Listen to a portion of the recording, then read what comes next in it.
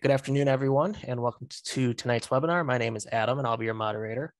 We're welcoming Dr. Stephanie Tran back for the 6th and final time this year. Can't believe there's been 6 already. If you have any questions, feel free to drop them in the Q&A section, and we'll get to them at the end.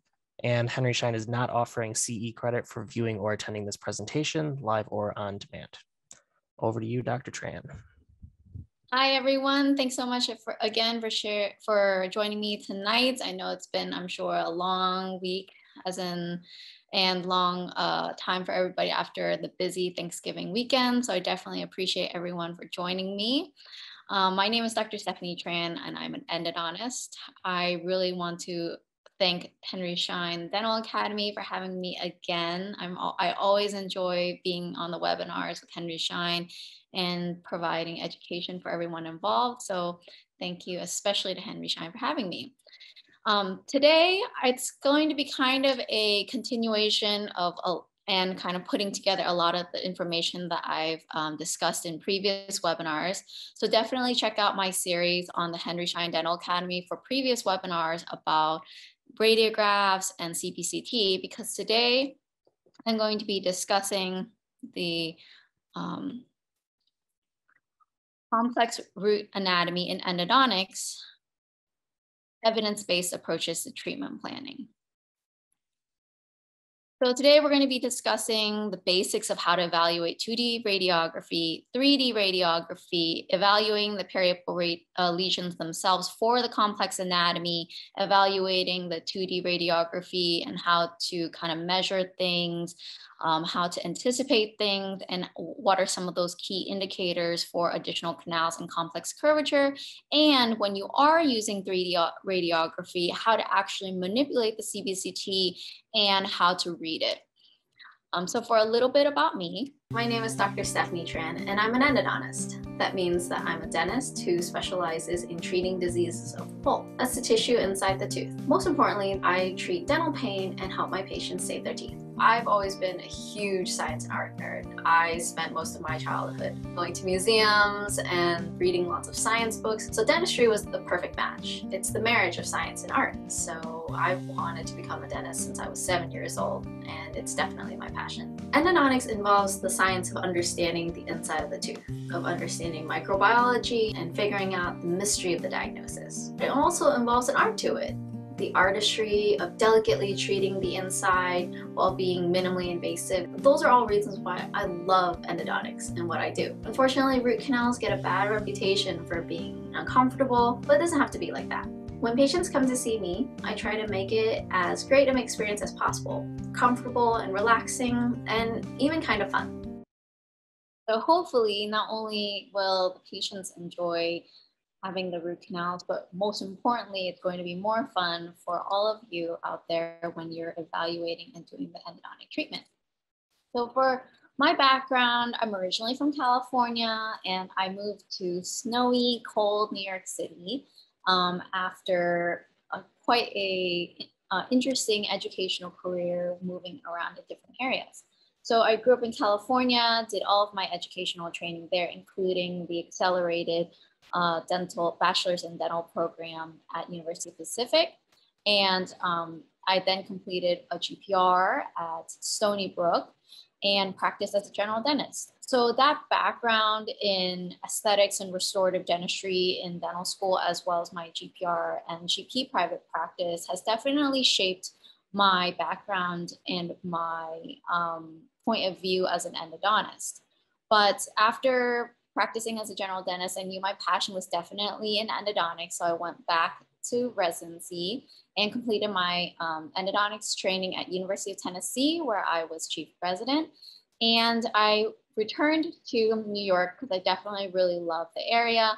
And I'm now in private practice, where I have a concierge private practice, and I work with quite a few aesthetic and restorative practices to help take care of our patients together as a whole. So I serve both New York City and the Hamptons. So when it comes to radiography, first we want to understand that diagnosis. And this has to be in conjunction with clinical findings. I say this because we always start off with a clinical evaluation, of course. We're evaluating our patients. During that clinical evaluation, we're going to be taking those radiographs and putting everything together. We know that first things first, evaluating the teeth visually is going to be extremely important. We use magnification, such as a microscope and loupes, and we can use other means of identification as well, such as photography, transillumination, and dyeing the teeth.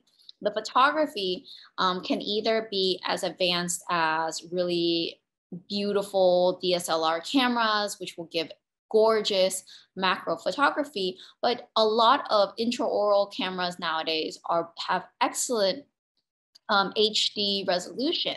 The importance of these photographs is that in addition to visually seeing it with our loupes or microscopes, the HD cameras can take a look at the teeth even closer at even higher magnification, as well as providing patient education, which is going to be very important when discussing these aspects, or for example, the possible difficulty of these teeth with our patient. Other aspects of the diagnosis are going to be the patient's symptoms, reported symptoms. Things like whether or not they have chewing or biting tenderness, any swelling, any bumps or pimples on the gingiva, and any particular types of pain or sensitivity.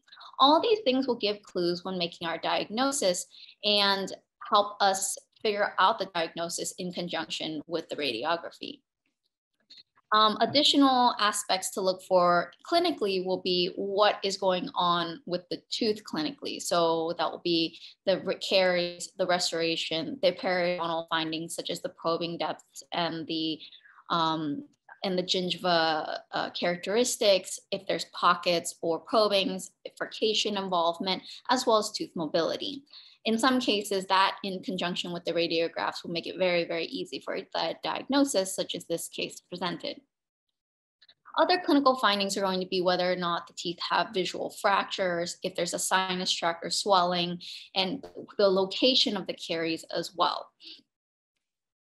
And then when we're looking at those fractures, we want to see, and the caries, we want to definitely, of course, evaluate if the teeth are restorable, how that looks in conjunction with the radiographs, and what the fractures and the other aspects of the tooth look like, whether they are stained, whether the restorations have certain issues, that kind of thing. All these will come to play important roles when evaluating the radiographs. When it comes to evaluating the radiographs, we first want to take a look with two-dimensional radiography. We already know from two-dimensional radiography that the anatomy can become quite complex. And we know from our previous research historically that the teeth anatomy complexities are extremely involved. Bertucci in 1974 classified premolar anatomy, and Wine in 1969 before that also classified it. The importance of this is that the premolars have some of the most complex anatomy, and much of the time the molars can be defined, or at least the roots of certain aspects of the molars can be classified according to these classifications as well. So a lot of times the most complex areas of the molars will be classified, the anatomy of those canals will be classified according to these original classifications. So in the case of molars, it will be the mesiobuccal root that can be treated almost like a premolar because it will have 1, 2, sometimes even 3 canals. And then the mesial root of lower molars also have the same situations. So those classifications are used to then determine the complexity and what to expect for the canal anatomy and thus the canal difficulty. And so we know from all the previous research that canals for different teeth can be quite complex. Each type of tooth has a certain number of canals that can be expected, as well as a certain number of canals that may not be expected, but can be a certain percentage of incidence. So for example, mandibular second molars normally have like 3 canals, but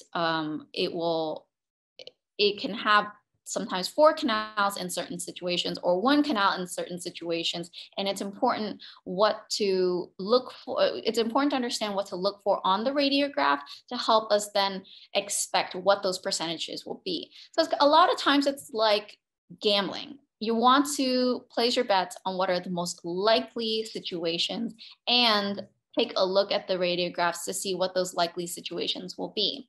And sometimes there are rare situations, of course, but we need to know what to look for to expect them. So on the periapical and bite wing radiographs, there are going to be certain things we're going to be looking for. Of course, we're going to be looking for the bone loss. We're going to be looking for cation involvement, feral, periapical radiolucencies. And then when it comes to the canals, we're going to be looking at the shape of the canals, the density of the pulp chamber, how large or tall it is, as well as the curves of the canals themselves.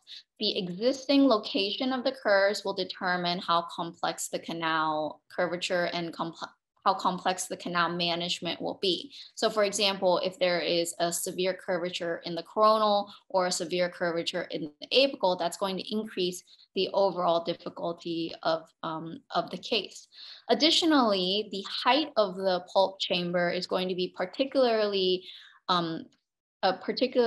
evident in a bite wing, although it can be measured on a periapical as well. The reason why this is important is because if a pulp chamber is particularly large and tall and really dark, so for example, on the left case, the mesial section of the pulp chamber is very dark, but the distal section is much smaller. It's shorter. It's called a receded pulp chamber. That means that there's been a calcification. That makes sense because that should be in line with the existing restorations. So for example, or existing issues that would cause inflammation or pulpal irritation. So for example, one thing I'd be looking for on the left preoperative radiograph is that since the pulp chamber is smaller on the distal, so it's shorter, and it's larger on the mesial, I'm going to then expect that it's easier for me to find the canals on the mesial. Secondly, I'm going to try to see why that distal section of the pulp chamber is shorter. So in this case, this makes sense. There's a larger section of the restoration on the distal, meaning it's deeper. The deeper caries and restoration is, like the closer it is to the pulp, the more irritated, inflamed the pulp is going to be, the more likely the pulp is going to have tertiary dentin formation and then have recession.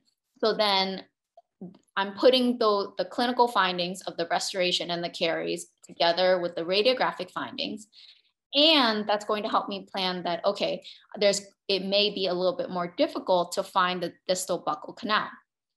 Additionally, I can see that the canal exits the pulp chamber at a certain angle and then has a severe curvature back towards the distal. That's then going to make me expect that severe curvature, and I'm going to look for the point of where the curvature is most severe. So it's going to be at that mid-root level. Then I know I need to manage that mid-root curvature carefully because that's going to be the most common area for instrument separation as well as other endodontic mishaps.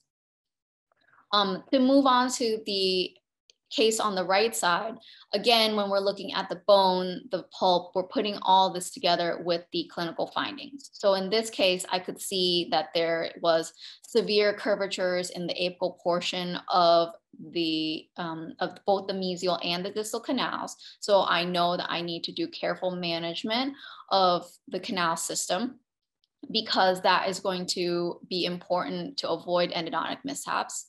Additionally, I can see that the pulp chamber is receded. So it's much thinner. It's a thin black line or a thin dark line, that pulp chamber. So I'm going to expect certain amounts of calcification, and that I need to be extra careful when placing the access, because basically if a pulp chamber is receded, it's more calcified, it's thinner. When you're accessing, you're not going to have that obvious drop that you feel sometimes or that you're looking for sometimes, and that was originally taught in dental school. So you would need to be extra careful when accessing to avoid possible perforation. Basically, if you access so quickly and you go past the pulp chamber roof and go right into the floor, you're going to be at a high risk of perforation. Another thing I'm looking for those radial opacities are within the canal itself. So for example, the distal canal on that case on the right side, so the distal canal of that lower molar is radiolucent in the pulp chamber portion, but slightly radiopaque in that mid-root portion. That tells me that there's a calcification within the canal system. That calcification can be one of two things. It could be the possible, like some dentin in the isthmus. It could be the pulp has some fibrosis itself, and I would be expecting calcification of the pulp itself as well. And so things like that would make me expect that there is calcification within the distal canal, and to be extra careful about it. And when it comes to these measurements, you're going to be looking at those radiopacities and radiolucencies within the canal system for both the pulp horns, looking at the location of the orifices, looking at the location of the furcation and the center of that curvature. And all this can be measured fairly accurately with both digital radiography, as well as especially accurately with 3D technology. The 3D imaging allows for very, very accurate measurements. So for example, you could measure the occlusal table to the pulp chamber roof, as well as the pulp chamber floor. You can measure approximately where the orifices should be located or where they are in relation to everything else. And when it comes to the radiolucencies of the bone, you're also looking for the shape of the lesions and where that is in relation to the canals and the apex itself. So one of the big hints is, like, if a periapical radiolucency, as I discussed, you're looking for its location and its relation to the apex, you're looking to see if it's off center. If it's off center, pro tip, you may suspect a lateral canal. There are other concerns as well, so such as endoperio lesions or fractures. That's why we keep hearing, oh, J-shaped lesions, J-shaped lesions. What does that mean? So the biggest takeaway after all this is that J-shaped lesions do not always mean that there is a vertical root fracture, but what we're looking for is the shape of the lesion as well as where it is in relation to everything else of the tooth. So for example, my case on the left side, those anteriors, we can see that tooth number 8. So that is the central, upper right central. We can see that periapical radiolucency is off center. It's slightly curved towards the mesial. So something like that, it would be really unusual for the apex to have a vertical root fracture at that point, and especially a tooth that's untreated. So that's why I wouldn't be expecting that. So you can see compared to the post-operative radiograph that there is a lateral canal, and it's right where that periapical radiolucency is. So we can see that periapical radiolucencies are often related to the location of other canals, not just the apical foramen. So we need to be expecting, if a periapical radiolucency is off center, that there may be a lateral canal. Another possibility is whether the apex may have a curvature at the end that will also possibly make it look like that the periapical radiolucency is quote unquote off center. But this also, I would like to put a note on that, which is that doesn't necessarily mean that the periapical radiolucency is off center. It may be off center to the clinical apex, but it may be centralized to the actual anatomical exit. So that's why it's important to understand the differentiation. When you're looking at a periapical radiolucency being off center, it has to be considered, is it off center to the anatomical apex or off center to the actual canal apex? Because those can mean different things and can cause different things. For the case at the bottom, which is next to the implant, so it's that the lower anterior tooth, this tooth had a very interesting diagnosis. I'm not going to get into too much detail, but we can see that this tooth had a periapical radiolucency. There was a deep probing. There were definitely some concerns with both the implant and this tooth. I was working in collaboration with both the patient's restorative dentist as well as the periodontist. The periodontist determined that they would definitely recommend trying to maintain this tooth, that it was not recommended to be extracted at this time. So and I had determined that this tooth did have endodontic involvement and pulpal necrosis.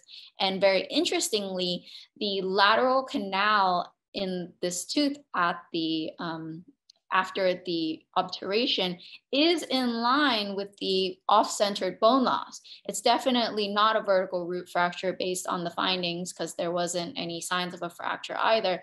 And this tooth definitely had endodontic origins for this periapical radiolucency. So there is the possibility that this bone may grow back between the tooth and the implant. It's definitely something to watch. Additionally, we're going to be looking at those canal curvatures and what to expect, as well as based on those previous findings I discussed earlier about the likelihood of how many canals and what the shape is. We're going to be evaluating the tooth, what the shape of the root is, and based on that shape of the root, how many canals there should be.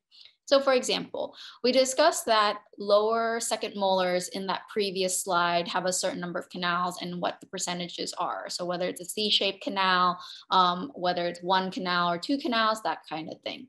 So C-shaped canal systems are very interesting. It's due to fusion of the roots, and then the canal anatomy often fuses into these C-shaped systems that can join, then separate, then join, even within the same tooth.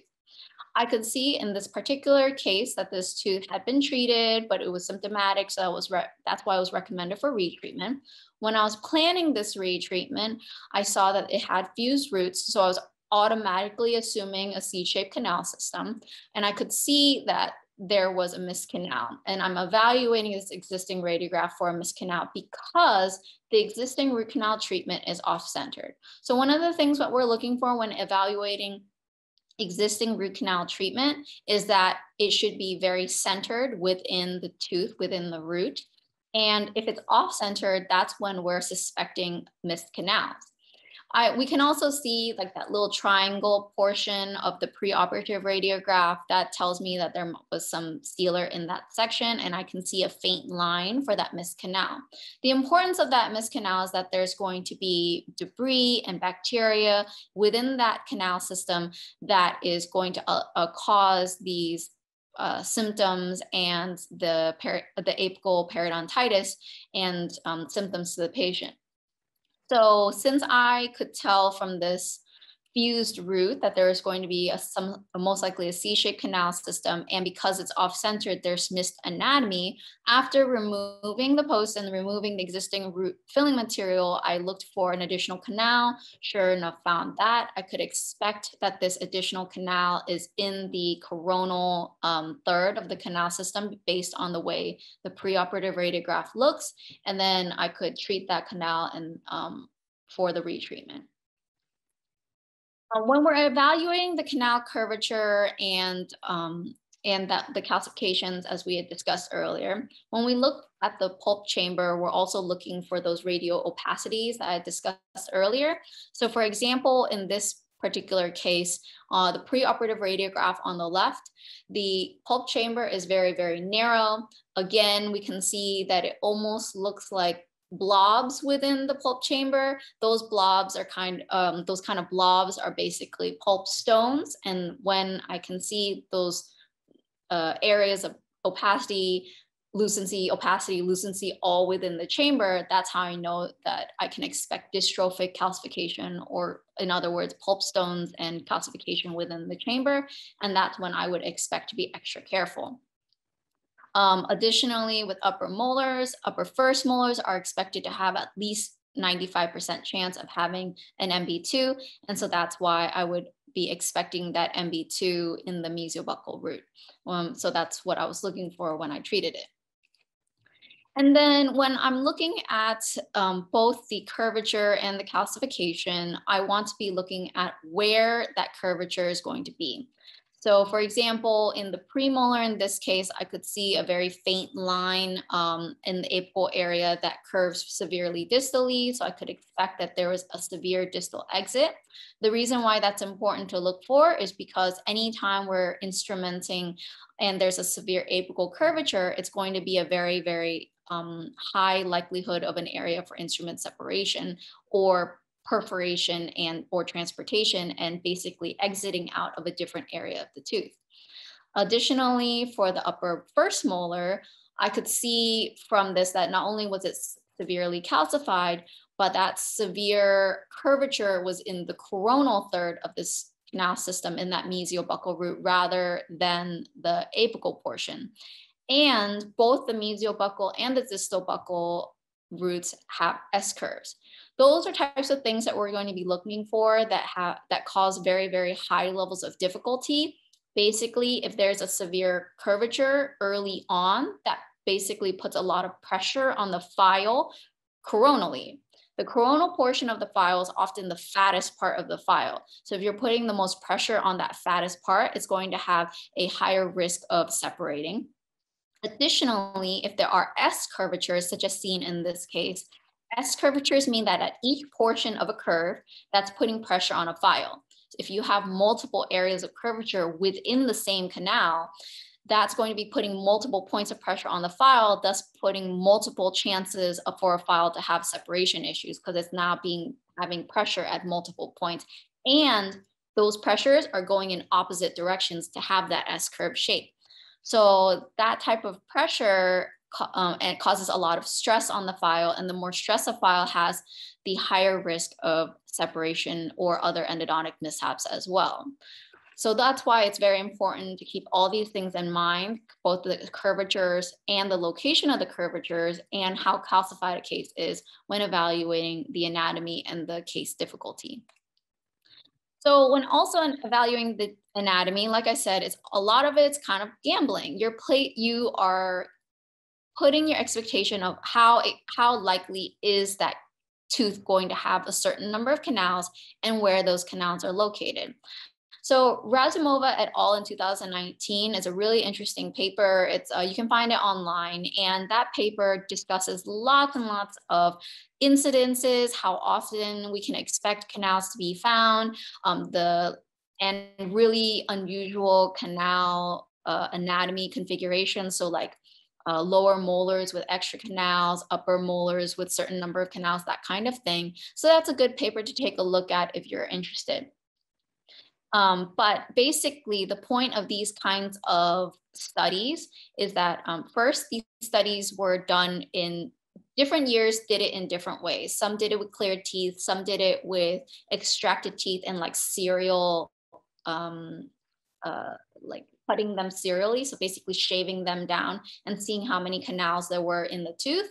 And then now we have very, very non-invasive, high definition ways, high resolution ways through micro CT. So you can see that with each study in different years, that's going to have different results. Additionally, the different studies are going to have slightly different incidences for different populations. That doesn't necessarily mean we're going to be like identifying if our patient is a certain race or certain ethnicity that they may have and know exactly the number of canals that they have.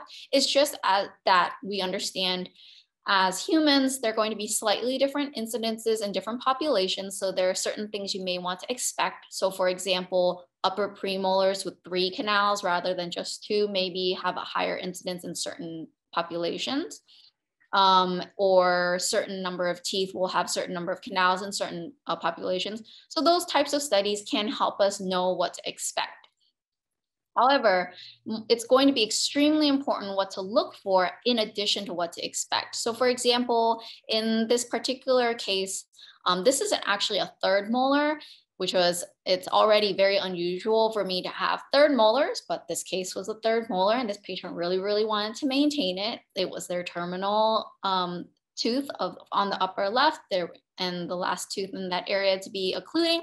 They had all their other third molars, so they wanted to maintain it. So for this particular tooth, and as a third molars are kind of the teeth that don't really follow that many of the rules. As you can see from the numbers here, there's lots and lots of different variations for the number of canals. But so like I said, it's going to be important to be understanding exactly where to look for the canals, not just how many canals there may be. In this particular case, this tooth did not appear to have fused roots, so I did not expect a fewer number of canals. And because I could see that there was a mesial buccal and a distal buccal, and it appears to have a palatal root, I was expecting 3 or 4 canals. This particular tooth had 4 canals, which is very exciting for me.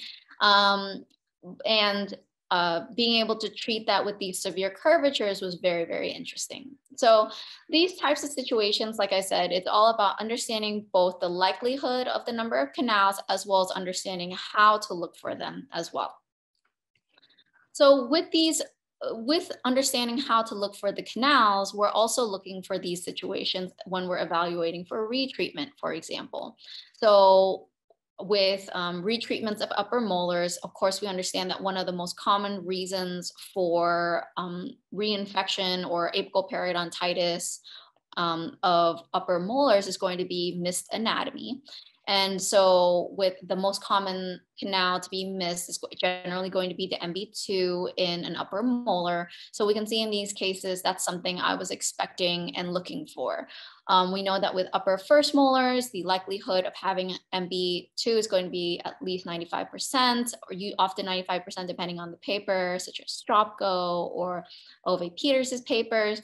But in general, it's going to be very, very, very high likelihood that there's an MB2. And then approximately 75% of upper second molars are going to have an MB2. So knowing these numbers in general, we're expecting that upper molars are going to have an MB2. We also want to remember where to find those second mesiobuccal canals. So generally they're going to be straight lingual to the mesiobuccal 1 canal. And then that way, when we're doing retreatments or initial treatments, we know that we can be addressing all of the important anatomy to then debride and treat the entire anatomical system within the tooth. Of course, it's going to be pretty rare to have the really, really unusual numbers of canals, but as Razumova et al. In 2019 described, that there is going to be this occurrence sometimes. So this was an exciting one for me where I had a lower molar with 7 canals, super, super rare, but it does happen. And for those C-shaped canal systems, this is going to be one that's particularly interesting. We can see from this picture here that the C is very obvious. Now, what does that mean radiographically? So for this particular tooth, this tooth had a fracture. We can see that on the distal, or a crack, I mean. That crack extended to the pulp chamber, which caused the irreversible pulpitis, and that's why this tooth was treated. This lower right second molar, we could see that most likely it had a fused root. The reason why I suspected that in this case was because you can see the 2 sides, the mesial and the distal portions of the canal fairly clearly. However, the middle section of it, so kind of where the furcation area is, doesn't have a very clear separation the way the first molar is. It looks kind of fuzzy, kind of radio-opaque within the middle and also slightly radiolucent. And then you can see that the canals, the mesial portion of the root and the distal portion of the root start to converge. This is not a super, super obvious fusion the way like a single canal lower molar would look, but there are going to be signs that there's possible fusion. So that's something I looked for when I accessed, and then because of that, it did confirm clinically that there was a C-shaped canal system. When it comes to C-shaped canal system, because it's a C, we're expecting lots of connections and anastomoses and isthmuses that connect and join all these canals. So it's very important to delicately manage these types of canal systems and be able to fully clean them and fully obturate them because they are particularly difficult to do both. So knowing when to expect them makes us better able to manage them as well. For that incidence, we can see here that they can have very unusual presentations. So it can be the classifications for C-shaped canals are by Melton in 1991. They can be complete. They can look kind of like a semicolon. They can be completely separate, or they can be a single canal. But those classifications are can occur where they join and separate. There's going to be a lot of different variations. Even within those classifications, the variations can be seen within the same tooth. So as I said, management of these particular systems are particularly difficult. And this continuation can be seen at all different aspects of the tooth. So these are going to be important to keep in mind when we're trying to treat C-shaped systems. So that way we have to keep in mind that it's particularly difficult to clean out everything. C-shaped canals mean that since there's going to be that thinning in certain areas, you have to be extra careful not to perforate, extra careful not to cause transportations or strip perforations. And those little tiny fins and connections, the isthmuses or anastomoses between different portions of the canals, mean that files can easily catch into those little fins and little grooves and actually separate as well. So they're going to be very, very difficult to manage. And then these findings can be seen also with the micro CTs. And these kinds of findings are important to keep in mind, so that with the fused roots, there's going to be certain grooves that's going to make those canals very, very thin in certain areas. We can see with even these modern papers, such as like Fan in 2004, that these are going to be very complex to manage. The prevalence of C-shaped canals, being a very unusual tooth, kind of varies. It's supposedly very low in the traditional papers, such as Cook and Cox in 1979. But we have seen that in other subpopulations, it can be a very high prevalence, as high as 30 to 40%. So why is all this important? Because we need to keep in mind that this can affect how we treat the teeth. So for lower molars, like we saw, they can have a lot of different canals. One of the things I'm looking for is whether that there's a middle mesial canal in lower first molars especially. Those middle mesials can, as Pomerantz and et al. Wrote in 1981, they can present in lots of different ways. Again, we know that the canal anatomy is very complex, and it's not just a pure little tube all the way down from start to finish. They can exist as fins, they can be confluent, they can be a separate canal, it can be also just exist as an isthmus as well. For middle mesial canals, the incidences do kind of vary. There's something like 12%. There are other papers, such as by Nosrat et al. In 2015. We've seen that they had larger percentages, such as 20%, and higher percentages in age.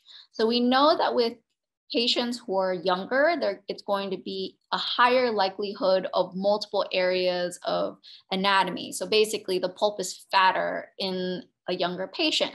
Since the pulp is going to be wider and there's less calcification, it's going to be more obvious to have more canals or more parts of the canal that are treatable, such as a higher incidence of middle mesials in younger patients as well. So, and then when it comes to the biggest takeaway, when it comes to reading the periapical radiolucencies, I always like to say in my presentations that J-shaped lesions are not pathognomonic for a vertical root fracture or split tooth, as I discussed earlier. Now, why is all this important?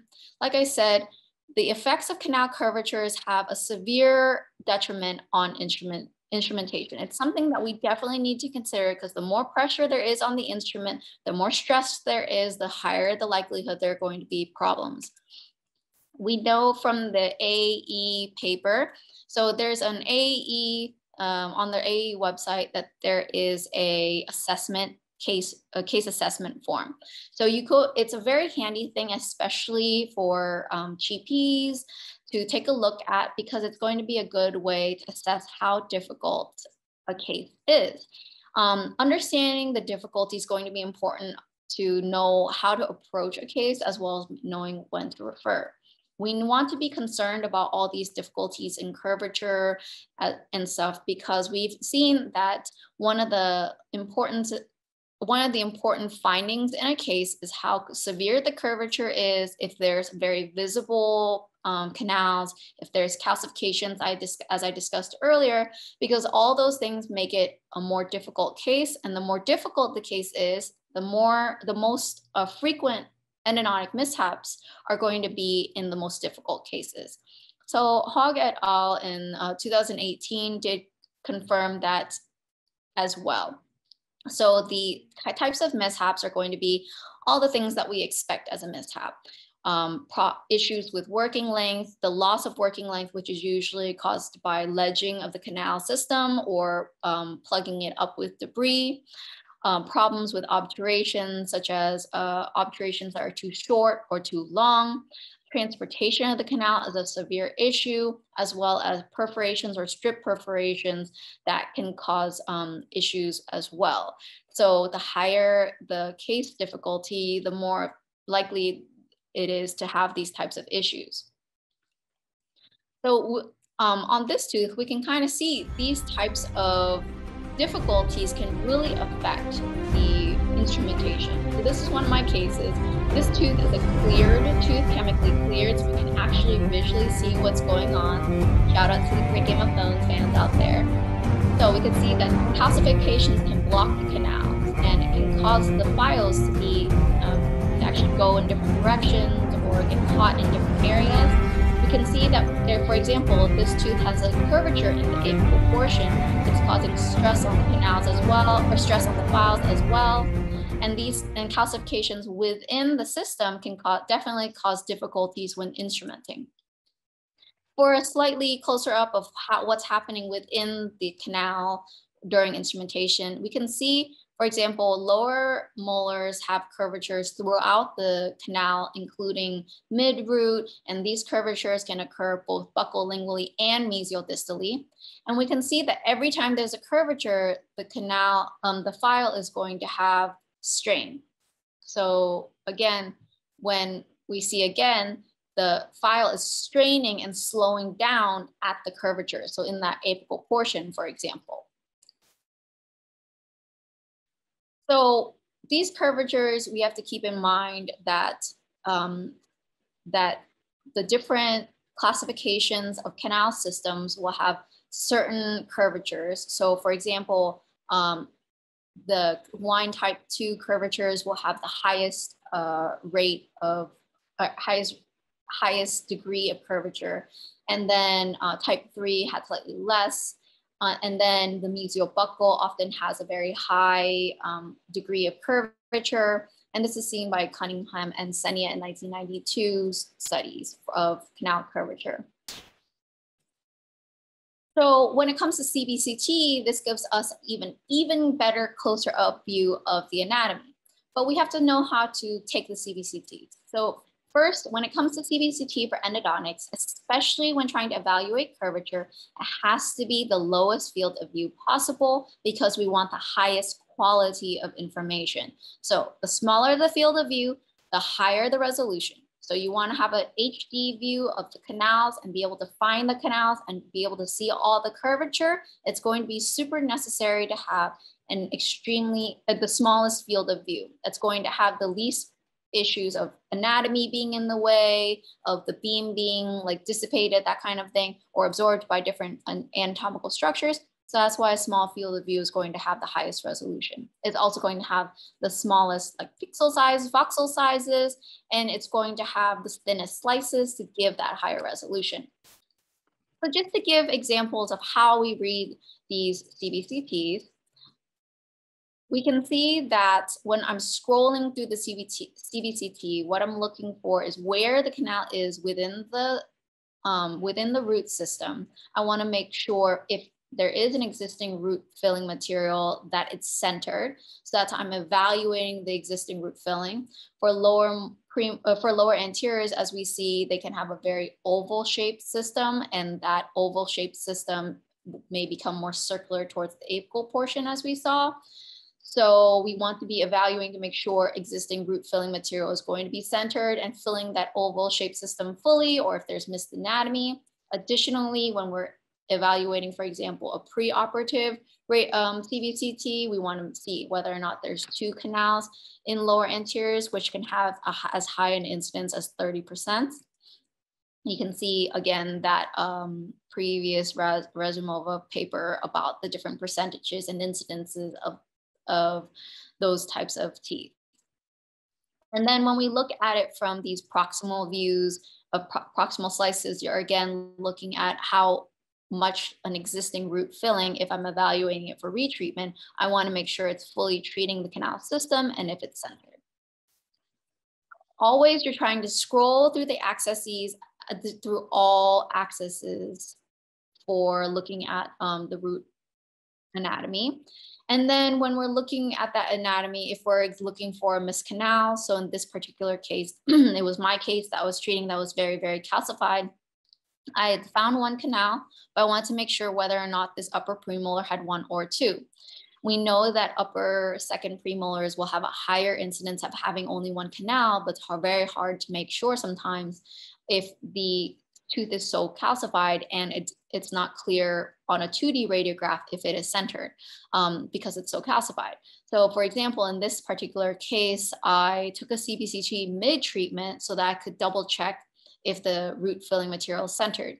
So we can see through these slices, you can set your CBCT to take serial slices. So you set a certain distance, you tell them how many slices you want it to take, and it sets those slices for you. I could see that my root filling material appears to be centered. And from the proximal slices, again, it appears to be centered and the root filling goes all the way to the center of the apex and it's not off-centered. So if I'm using a CBCT now that I know how to take it, how do I read it? So again, it's very similar to a 2D radiograph in terms of things to look for. Bone loss, extent of the bone loss, areas of radiolucency or radiopacity, where the periapical radiolucency is in relation to the canal. With CBCTs, we know it's much, much more accurate in diagnosing where the periapical radiolucencies are and how large they are. And we're looking at the root filling material, as I explained earlier, to see where it is inside of the tooth. We're also trying to see if there's fractures, which are not always that easy to see on a CBCT, but we're also looking for the bone loss in relation to the possibility of a fracture and the presence and the proximity of vital structures. So for example, in this particular case, I happened to find a fracture, but it's not always this easy. So one of the things to keep in mind, I get the question a lot of whether or not fractures can be seen on CBCTs.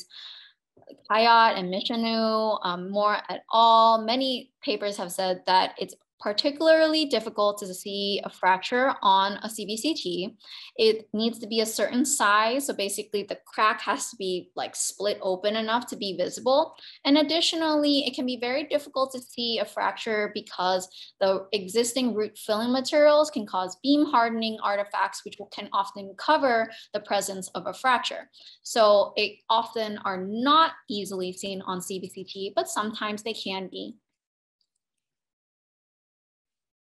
So again, when we're looking for those periapical radiolucencies, if we're looking for a lesion, they are not always pathognomonic for a vertical root fracture, and those vertical root fractures themselves are not always obvious. However, if there is bone loss related to a possibility of fracture, we're looking for the shape of the bone loss that would tell us if there is a fracture. So when we're using the CBCT and we're evaluating it, we can use it to evaluate curvature, for example. This CBCT was taken by my colleague, Dr. Judy McIntyre. We can see through her CBCT, she's scrolling through the CT. She's seeing that there is likelihood of a severe curvature in that mesial buccal, and lo and behold, that curvature is extremely severe. It's a pretty acute curvature in the coronal portion of the mesial buccal, and the distal buccal has a severe S-curve with a severe apical curvature. So severe meaning it's an acute. So basically, if a curve is like a gentle curve, that's going to be a much easier type of curve to treat compared to a curve that's very acute. it make a sharp turn. So those sharper turns are going to be those dangerous areas that can cause possible endodontic mishaps, such as ledges, instrument separations, or perforation. So we can see the way she scrolled through it. So a couple of things. You can see the different like arrows. You want to center those accesses on the root, and actually each root, you want to put that perpendicular with one axis is going to be perpendicular, one axis is in line with the root, and you're going to slowly scroll through it to look at all slices and all aspects of the tooth in each section. And then you're going to then reorient and make that perpendicular and parallel axes for each root. So make sure you're focusing it on each root. And the reason for this is because we need to evaluate the tooth for anatomy like earlier, but also for the existing root treatment. So in this case, this patient presented to me for an evaluation for a possible retreatment. We want to take a look at the existing retreatment and how involved it is, as well as how much tooth structure loss there is, and how severe the curvature is, and whether or not this is treatable. So for example, in this particular case, I knew that this was particularly wide in the coronal third of the mesial buccal. That tells me one of two things. Either they did treat the MB2 and it just joins as one, or that they excessively instrumented the coronal portion of the canal system, and I have to be concerned that there's not enough tooth structure left. We can see on the CBCT, which is the left image, that second issue, which was the more unfortunate issue, is the case. So we can see in the upper left picture that it's a big fat white dot, which tells me it's a large root filling.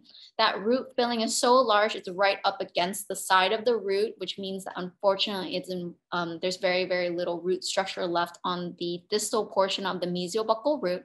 And this root filling is severely off-centered within the root in this like cross-section slice. So this tells me that there is a missed MB2. So that not only is it untreated, but it's also extremely overtreated in the coronal portion.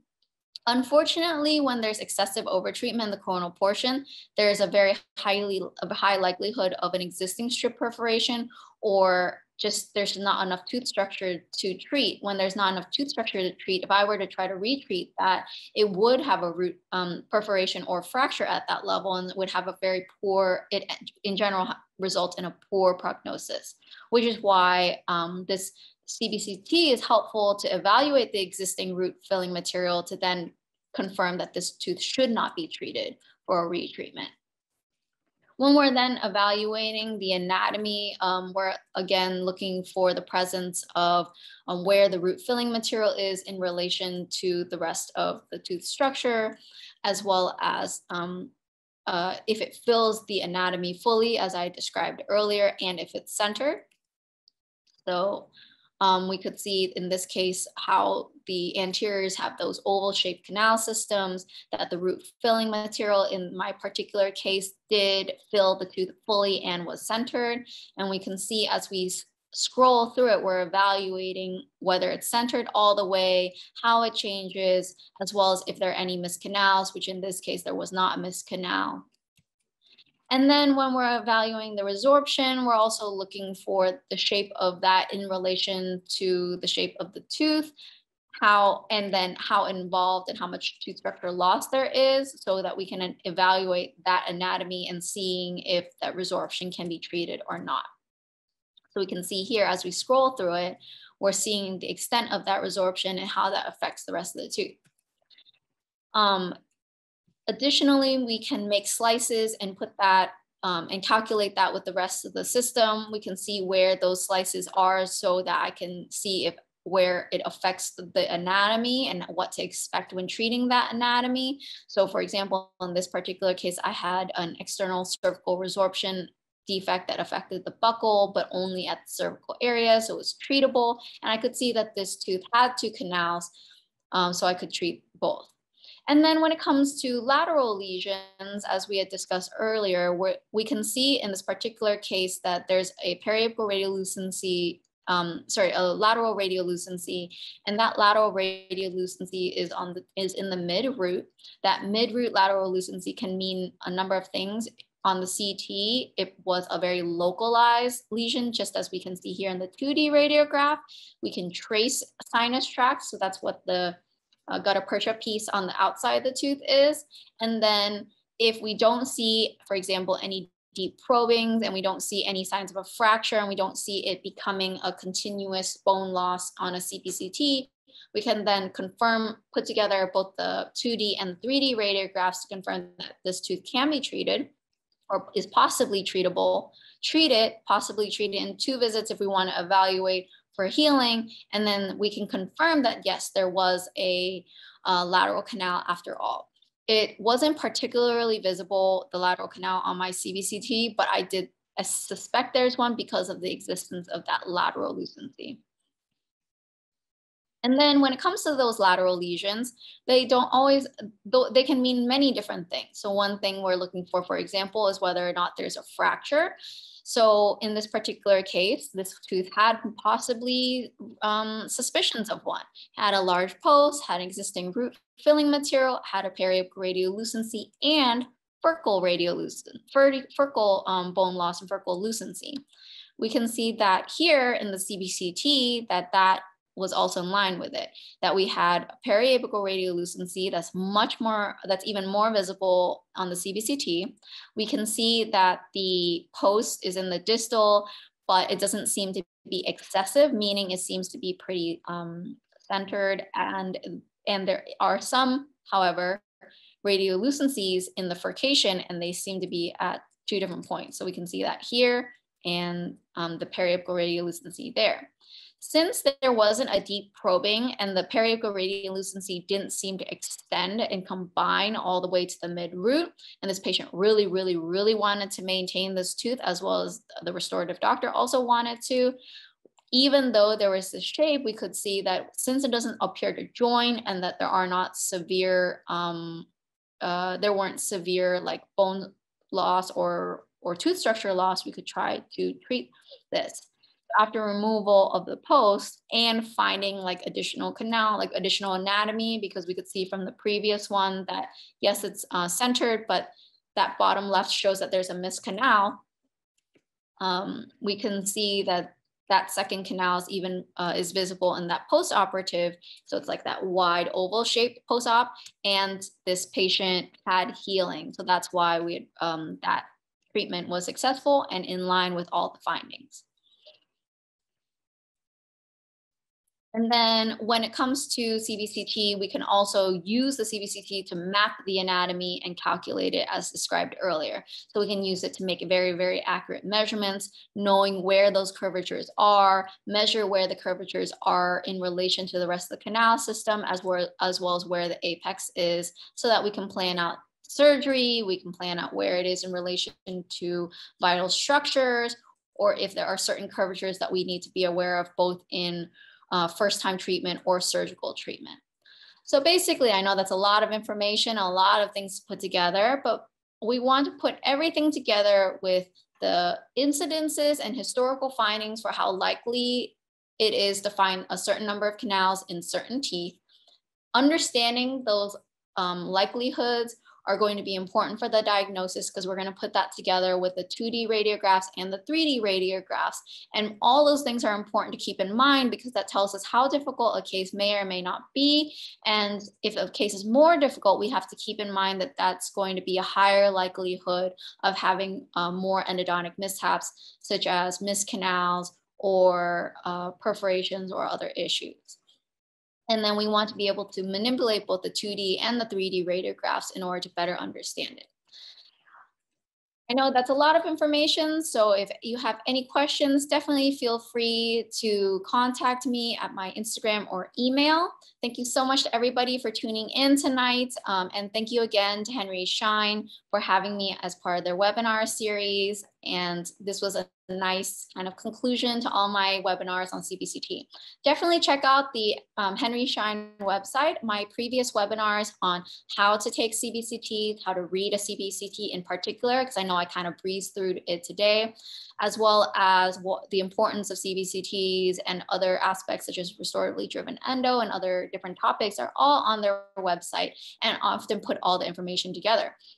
And feel free to contact me if you have any other questions. Thank you again to everyone, and thank you again to Henry Schein. Good night. Excellent. Thank you, Dr. Tran. Yes, if anyone wants to see Dr. Tran's previous webinars from this year, feel free to email webinars@henryschein.com, and I will get those to you as soon as I can. All right, we are a little over, but we do have some questions here. Do you feel there is a more or most important part of the canal system that requires denser obturation? All canals, all parts of the canal system should be properly condensed at all sections. Missing anatomy is not really a recommendation for anything. So I'm not really sure. All right, let's try this one. At what point is it generally advised one should stop cleaning and shaping? I'm sorry, at what point? At what point is it generally advised that one should stop cleaning and shaping?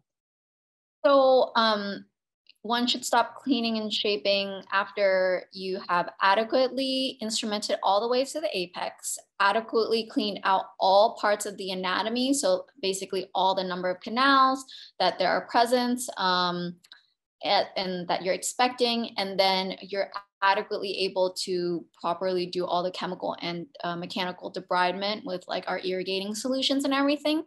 It's not about a specific size. Previous research, such as different papers by Trope or different other papers like size 4004, those are all very older papers and older styles based on previous research. It's most important to adequately clean all the all parts of the anatomy with, generally with at least a size 20, 25, 30 file, but it really depends on the canal. For example, a palatal canal and an MB2 canal are going to be two different sizes. You're not going to necessarily try to force an MB2 to also be a size 4004. So it depends on the canal. Given the different patterns in pulp floor designs, is there a pulp floor anatomy trick for finding MB2 and maxillary molars? Short answer is that it's generally straight lingual to the MB1, and it's going to often be under like a little bit of a lip of dentin. Basically, you can often see this little groove that extends from the MB1 to the MB2. That groove is generally where the MB2 is located. However, I would definitely recommend practicing as much as possible, looking at a CBCT to see that MB2 and then practice looking for that MB2. So seeing it on a radiograph is one thing, knowing how to find it and know how to properly find it without destroying the tooth is the other thing. But generally it's straight lingual to the MB1. I see a lot of apical puffs in your root canal treatments. Can this become trouble later if there is no room outside of the apical PDL?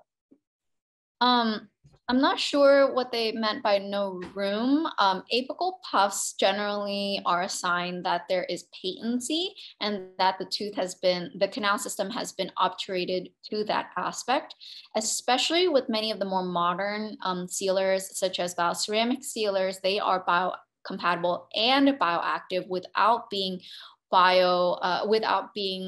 toxic to the tissues. So there's no concern of having a puff. Generally, a puff is a good sign that sealer is sealing to the apex. Additionally, those puffs are important to see like a lateral canal, and using a bioceramic sealer, for example, or one of the modern sealers means that area is sealed. Of course, you don't want to be excessive about it. You're not trying to make gigantic puffs that like destroy the, go into vital structures or go into IA. What CBCT are you using? That's a question I often get. I've heard Bruno Acevedo have the best answer, which is that it depends on the one that the best CBCT is the one you actually use. But the better answer is, or another way to answer is that it really depends on what fits you and your office. There are so many different systems and each one is going to be a little bit different. They're going to have different footprints. different sizes, different, like, so for example, you know, my use of CBCT is generally going to be a limited field of view. My surgical colleagues are going to need a large field of view to do their implants. So it depends on what you need it for. It depends on the size of your office, and it depends on what kind of modes and modules you'll need. So really, it's just what fits you best. You want to talk to your representatives to see what would be the best fit for your office. If you put methylene blue on the teeth and watch in the CBCT scan, could you better view the crack or fracture? So methylene blue stains it clinically, yes, but it's not really opaque, so wouldn't be visible in a CBCT. But I think if they're asking about like the methylene blue with the CBCT, it means that you're trying to put together the clinical information with the radiographic information. So for example, if you see that there's a crack clinically, coronally on, and you stain it with methylene blue, or the other pro tip is you can also use caries indicating solution. And then you see that on a CBCT that there's bone loss in the same area as the crack, all the way like through the mid root to the apical area, then yes, you can put those two things together and better diagnose a crack. But I think when I mentioned that cracks are not always able to be diagnosed on a CBCT, it's that I'm saying you're not able to always see the two pieces be separated with the crack as a visible black line always so easily on a CBCT. A lot of times you're looking for where the bone loss is as well. All right, follow up. The audience wants to know what CBCT you are currently using in your practice. I actually use I actually use the Planmeca one as well. I really like the the user interface of that one a lot. But there are many systems out there that can be a great option for your office. So it's best to double check to see what fits you. All right, and last question, I believe, what sealer do you use? What sealer do I use? Yes. So I do recommend a very good flowing sealer to best fill all aspects of the canal system. So bioceramic sealers are great if you need something that is set firm. Resin sealers are great in other aspects. I actually mix and match different types of sealers in different situations. It really depends on the situation. So sometimes I even fill my cases with MTA or a bioceramic because it is necessary. So for example, if the canal is particularly large. So it depends on the tooth. All right. I think we got through them all. Thank you so much, everyone, for all the great questions. And thank you for your time, Dr. Tran. We did record tonight's webinar, so we'll get that out to you within a week or so. If you, again, any additional questions, feel free to reach out to Dr. Tran directly, or you can email us at webinars@henryschein.com for her previous webinars. Yeah, I think that's it. We've got a couple more this year. So if you're interested, henryscheindental.com/webinars for our upcoming webinar schedule. And I'm sure we'll be hearing from you next year. Great. Thanks so much, everyone. Again, good night. Great. Thanks.